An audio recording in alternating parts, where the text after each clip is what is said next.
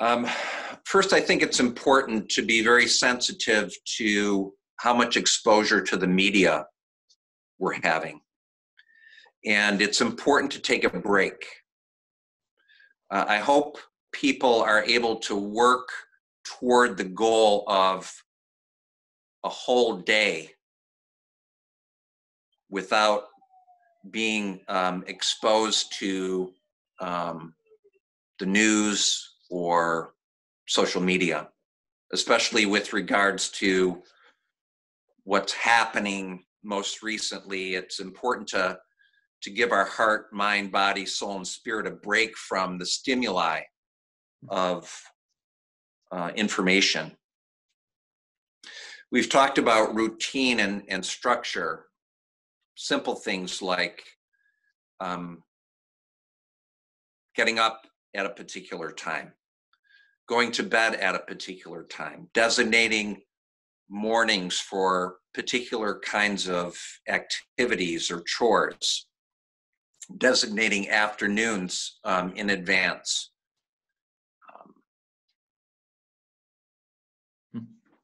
Another recommendation is engaging the senses. If we think about our five senses, it's important to have 2 or 3 things that we can do that engage our senses, that kind of divert us from how overwhelming the anxiety of all of this can be. And so simple things like getting outside and being aware of our five senses, or people are using oils or something related to a sense of smell, or having something plush around in terms of touch, trying a new recipe where you're tasting something different. These are all ways of kind of reorienting our senses and bringing our focus to something other than the COVID-19 virus. The other thing is that deep breathing from the diaphragm in terms of inhale and exhale tells the brain to relax. And very often when we're anxious or panicky, our breathing is very shallow and high in the chest. I also recommend increasing your connections at home and with at least 5 others. And there are different levels on which we need to connect with each other. Mentally, which means staying available to an openness to learn and discover, not just about the virus. Emotionally, which means a willingness to talk and trust and feel. My niece, who's a nurse, I had a conversation with her, and after the conversation, she, talked to her husband, and they had a family time where the kids could just open up on where they're at, because they've got a mom who's, at the clinic or at the hospital every day. And she said to me, one of my sons said it was the best part of his day, right? Just that willingness to talk and trust and feel, and to learn what it means to provide empathy, that undivided attention, consideration, and validating each other's feelings. Connecting on a spiritual level, we know that spiritual intimacy has something to do with faith in action. Your family may not have been one before this that took the risk of praying together, or looking at a scripture together, or singing together. And so in talking about one's faith, it also means an availability to be vulnerable, to take a risk, to invite a spiritual connection. Also, connecting is done recreationally. I'm surprised at how many of the people that I'm talking to forget how important it is to play. Yeah. Especially at a time like this, both in a structured way, whether it's board games, but it means connecting. Interpersonal play is different than video games. Although that can be done together, it's typically a solitary involvement. And spontaneous play, I'm hearing about some families and some people who are having good dance parties. And that too can be combined with connecting and getting work done. Chores, what kind of music do you have on when you're getting the work done? And there is a current challenge with regards to connecting and touch. We're all missing that with each other, but it's important, for those of us who have people at home or pets, that can be incredibly important touch. And then there is a connection that we have in projects and work, in ministry and in generosity and in serving, and to embrace the reality that we may not all give equally, but the call of our faith is equal sacrifice. And that's where the best part of people come out, because generosity is its own reward. That's not a cost to us, it's a blessing to us. It's important also to focus on who God is. We know that in 1 John chapter 4, John refers to God as love. And when so many of the questions that we have are unanswered, it's important to focus on the character of God and who he is, and his love being reliable, dependable, available, predictable, and permanent. And that love is what we also offer each other. And to think about what it is that Jesus himself said was most important, which was to love God with our heart, mind, soul, and strength, our neighbor as ourselves. It's an important question. What does love look like now? What does it look like today? What does it look like in this moment? You were talking about increased connection, having those emotionally based conversations with family, praying together potentially. What do you do when you want to do that, but you're anticipating that your spouse or your kids are resistant to it? How do you handle that? Yeah, well, we know that extending an invitation is important, and that there is likely to be discomfort. There's natural discomfort when we move into something unfamiliar.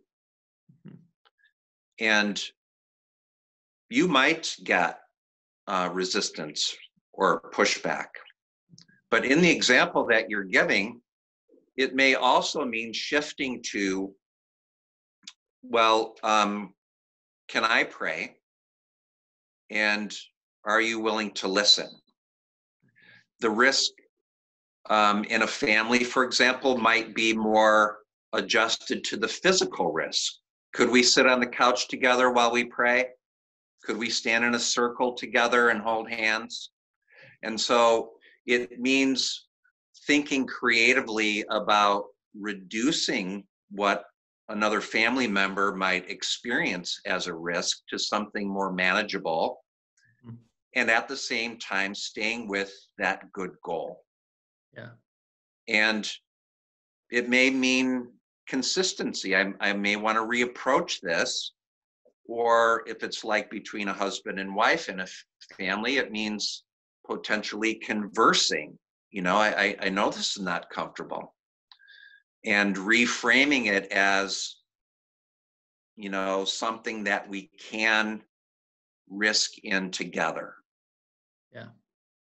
Yeah, Steve, one of the phrases that lives at Suncrest these days that means a lot to me is we say life is on the other side of awkward, right? You really do have to push through the awkwardness of a situation. And I love that to say, hey, you can pay attention to people's resistance and adjust your invitation accordingly. But it doesn't mean we just step back from it. Correct. So good. If we're having difficulty regulating our thoughts and feelings or controlling thoughts and feelings, we know that our anxiety is going to just continue to come up. And all of us will know some fear, some worry. All of us to some degree will be what ifing in our mind.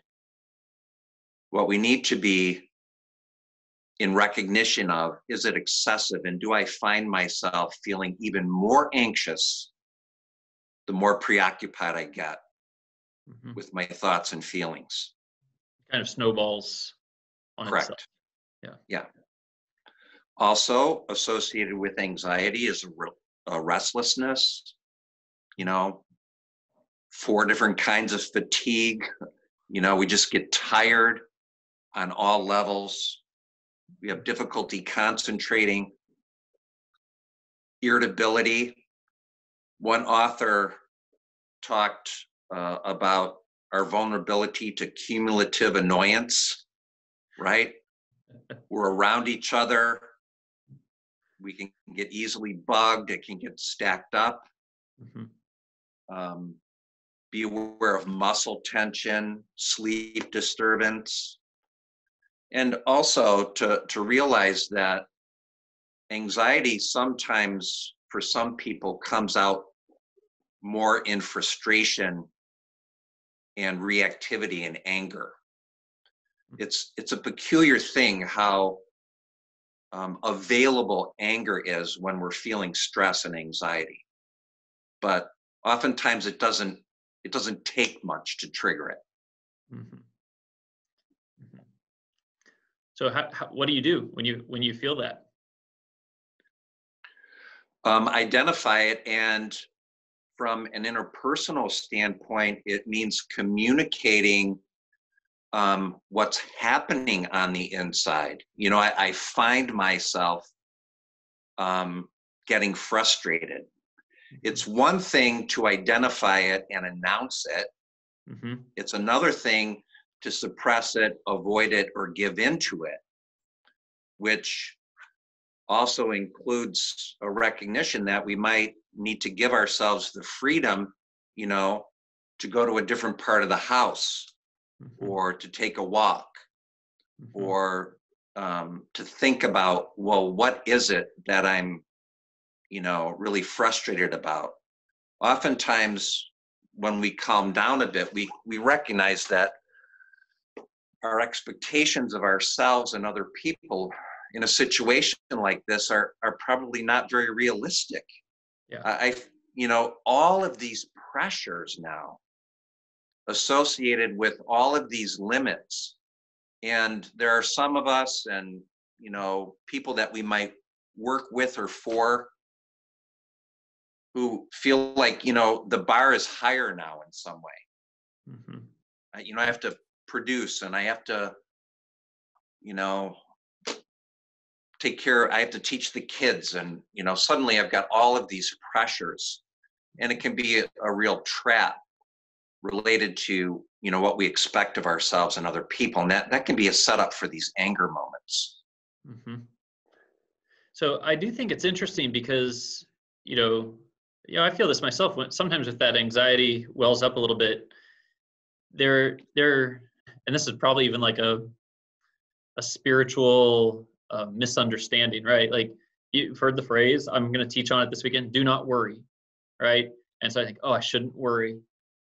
And the natural reaction is actually to press it back down, to suppress it, because I feel like I shouldn't feel that way. But I hear you saying, no, let it come out in a healthy way. That announcement, that sharing of it, that naming of it, that giving your self permission to go take a walk to a different room. Right. Don't suppress it. Yeah. The The powerful thing that you're referring to is the recognition that in 1 John chapter 4, when the Bible reminds us that perfect love casts out fear and that you've not yet been made perfect in love, it means we get to come to the Lord and each other as we are without being judged. There's no amount of should or shouldn'ting that is going to change us. And it is the Lord himself and his love for us. It's the one perfect love. And it's a process of experiencing him and loving each other in a way that enables us to be vulnerable and to disclose, to say, I'm having a hard time.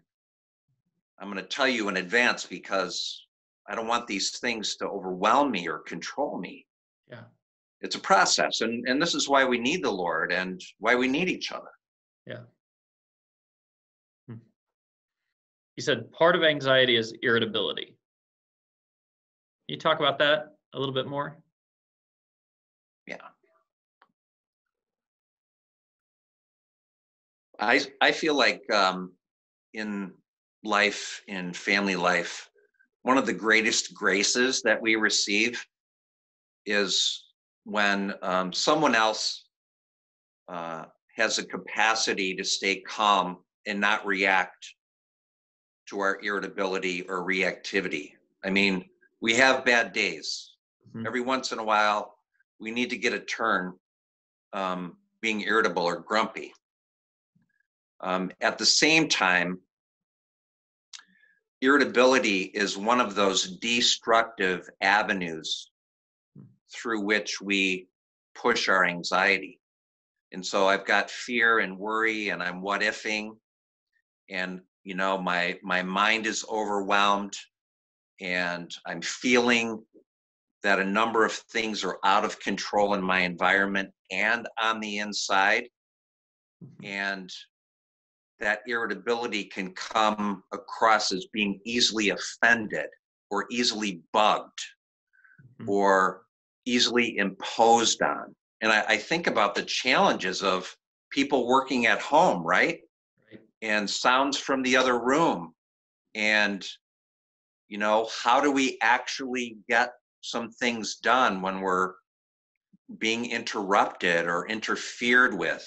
It's not realistic to expect that we would achieve the same level. And again, these unrealistic expectations and the frustrations, the irritability, the disappointments associated with not being able to do what I want to do can set us up to be hard to be around. Yeah. So let me ask you a question. So if people can see this in themselves, that's awesome, and you can do some practices. But what about when I'm like, I hear you, Steve. I got to tell you, my wife, my son, my daughter, they have that irritability thing. And what should I say to them about that? Sometimes it means a family meeting and permission just to get it out. We're going to spend 10 minutes crabbing. And then after that, we're going to ask one of the more difficult questions that people ask each other. What am I like to be around? And to let other people be truthful and to be able to kind of sit with it and recognize that although I might not have control over a lot, I am responsible for my attitude and my disposition and how I treat others. Yeah. And, this is where we work at it together. Yeah. So I'm picturing this conversation with my family right now. And I say, trying to be open about it, what am I like to be around? And then one of my family members says something. And in my mind, I'm like, no, you're not right. I get defensive about it. Right. So is it okay to say that? Or is it time just to say? Well, of course, we don't need any training in defending ourselves or wanting to be innocent or not found guilty. Mm-hmm. And at the same time, it may mean the courage and the vulnerability of saying, are there some particular things that you're noticing that you can help me understand, right? Because even in asking, it means readying ourselves for some adjustment. Yeah. Because back to what we talked about before, is this day about getting love figured out? And who do I want to be in this? Yeah. Because in moving toward the importance of becoming resilient in all of this, how we treat each other in the next 6 months is going to have a lasting impact, for good or for bad. It is, isn't it? Yeah.